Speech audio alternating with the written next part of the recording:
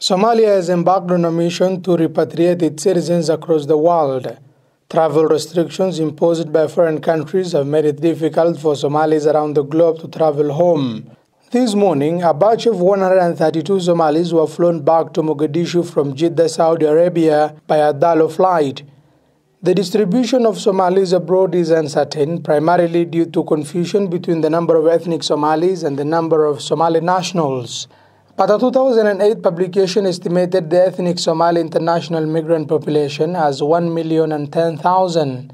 An unspecified number of Somalis are also expected to return from Europe and Asia next week. The Ministry of Foreign Affairs of the federal government of Somalia has said that the government is committed to repatriate its nationals stuck in overseas. The Somali embassy in Kenya, Turkey and Pakistan meanwhile have arranged the repatriation flight. 2 planes carrying 114 passengers on board have landed in Mogadishu and Garowe as part of the evacuation plans earlier this month. Somalia closed its borders in mid-March as part of a measure aimed at preventing the spread of the pandemic. The government also imposed a curfew in Mogadishu last month. Chinese billionaire and Alibaba co-founder Jack Ma last month donated coronavirus-related supplies to countries across the continent.